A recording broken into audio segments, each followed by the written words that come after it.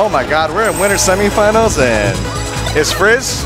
Frizz is running out the Falco, and Braille's running out that Kirby. This is some hype stuff. Welcome to Megacake, winter semifinals of the top 8 for Project M. We're getting hype here at the, where are we? Going Bonkers Family Fun Center? Yeah, hop in real quick. And we're gonna be joined here by Hyper Matt. He's sitting in top 8 in Melee, so kind of a rising star for this tournament, doing pretty nicely. And right now, Frizz opens up with that up air off the top, and he's taking 3 damage. So he's sitting pretty, right? Beyond pretty. Pretty crazy, because Braille actually took a set off him pretty recently. Oh yeah, I heard about that. He was talking about that. Yeah, it's like I believe that was with his Mario. I wonder why he's running out the Kirby right now. Maybe trying something different, seeing if he can throw out something that Frizz has never seen before. I knew that. Well, that's questionable. What were you saying? Sorry, I interrupted you right there. Oh, I know he's been playing some Falco, but I haven't heard anything about a Kirby. This is not going very well right now. I assume that, Frizz is going Falco, right? This is not like some sort of reverse. Like, what if we got mind game right now and Frizz is actually going Kirby? Oh, no. Because he throws it, Frizz has been known to throw out a joke character here or there, right? Yeah, but I think he tries to get most of his joke characters to be pretty good.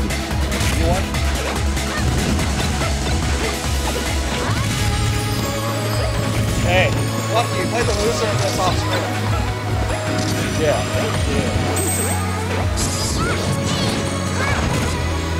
We had a lot of DQs in Project M. Like, the bracket was sitting pretty hype, right? We had in top 4 on winner's side. So how many entrants did we have? For PM?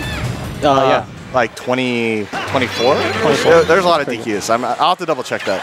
Yeah. But yeah, we had Frizz and Braille on one side of winter semis, and the Obama Llama and Dead Set on the other side. Dead Set's kind of like a new player. Yeah, that's why I was like, I've never heard of him, but he won his, he got in the winter side on his pool, and he was like kind of the lowest seed out. What's funny is Obama Llama went home and said, screw it, I'm out of here.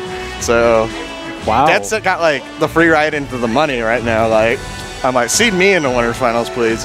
And then we got Lark and KSM Potts playing off in the distance. Lucky and Bowser Bro just played, and so Lucky's waiting for the loser of this game, and Potts actually is going to get a ride into loser semis. So there's a lot of holes in the bracket, but it happens. Long day, people get tired, just want to leave. A lot of money on the line, though. It's weird. I think a lot of new players must be rising because I don't recognize a lot of these names. Well, I mean, okay, just like we got Frizz and Braille. They're kind of mainstays. Dead Set, I'm not sure where he's from. Lorik is from Topeka. Okay. And Lucky and Bowser Bro are from Lawrence. Although Bowser Bro originally from Topeka, he just moved to Lawrence recently. Okay. I think it's just that I'm only familiar with the KC scene. Right, yeah. Things are a little different here out west, a little bit. There's some people. I don't know. Sometimes the talent I think is not quite there, kind of like the KC side, just because you guys go hard. Especially in the wave dash games, PM and Melee, but we do what we can out here. And right now, we got Braille sticking with the Kirby, doing what he can, I guess. But you would think he would switch, right? Because that was not a good match last game. Yeah, and last tournament he did go Mario. I don't know if anything has changed since then. Maybe he knows something we don't about the game. Well, I think Robert. I think he was playing Falcon in PM. Okay. So maybe he just doesn't like that matchup. Gotcha. I'm not sure. And he's got, he's pretty close to tied, so maybe he's got that adaptation on. Yeah. And when someone picks Falco, you're like, oh, this is a character I can gimp. Right. And that's something that Kirby loves to do. The game plan kind of stays the same, like Melee, Project M, get the Falco off stage and get him in the blast zone, right?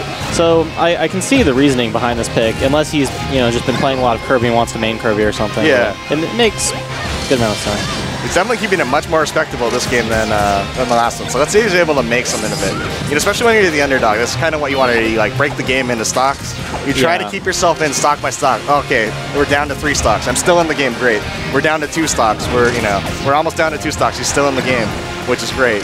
Let's see if we can get it down to 1 stock. And he's right there in position to make an upset. Yeah.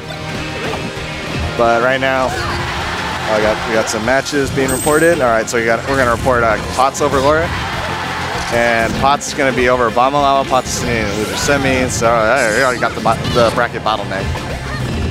The difference, in percent and stock is so much lower in this game. Yeah.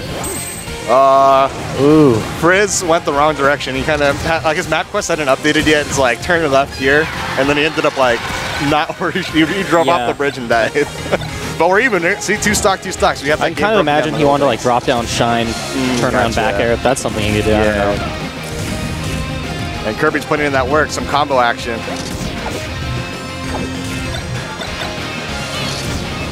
Man, that hitbox on that dash attack is kind of crazy. What is that? Just a fireball across the stage. Oh, this is gonna be it. Oh, that kills off the top. Man, wow. Kirby died so early. And, you know, he just went from being like, you know, holding it close to he's behind by quite a bit. He's got to get that revenge kill. He's got some momentum going, but that shine's so powerful.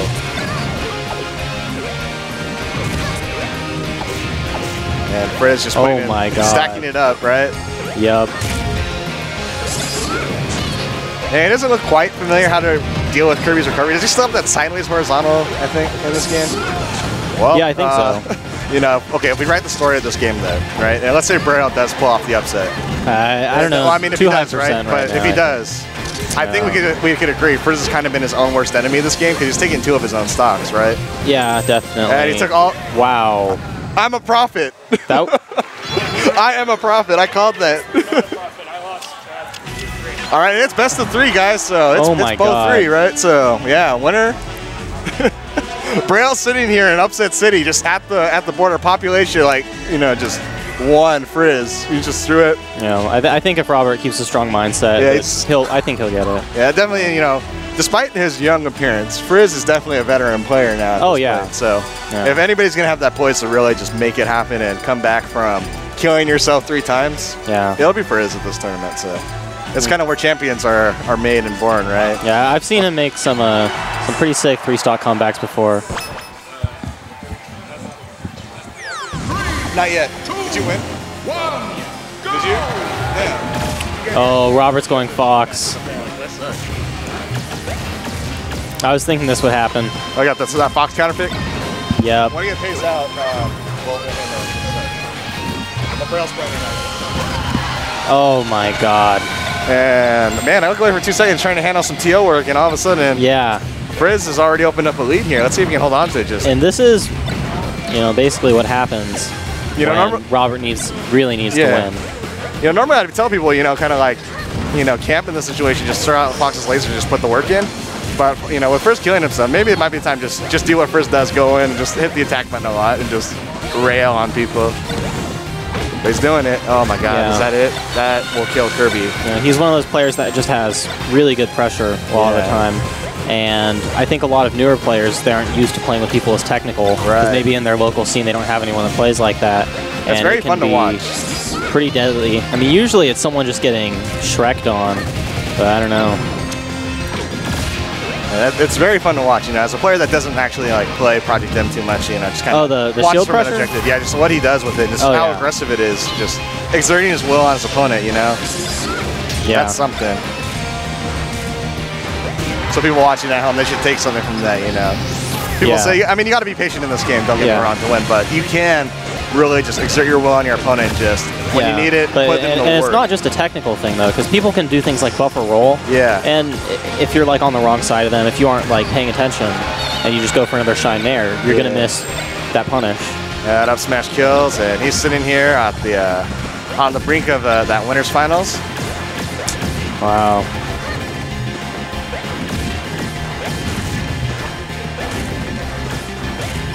And right now, Frizz just, he's, I don't know. Braille doesn't seem to have an answer to that, you know, the Nair pressure, right? The Nair Jordans. How do you stop Nair Jordan if you don't have like a defender that can like keep him out of the paint? He's able to reverse that situation too. Throws out the reverse back air, just very businesslike. It's like, all right, you got that first game, and now it's time to put in that work. Braille, very good pickup though. Yeah. That'll be it. There he goes. Gets that roll up, and you know, Braille is gonna need something big here. He's out of that up throw percent to get the combo, but he's still got other things that could go wrong. His Fox has a lot of. I imagine jabbed out smash. There it goes. Right? Dude, you're so good. You're so good. Yeah, there we go. He got the jabbed out smash, and that's Frizz into winners finals. Braille's gonna play Lucky.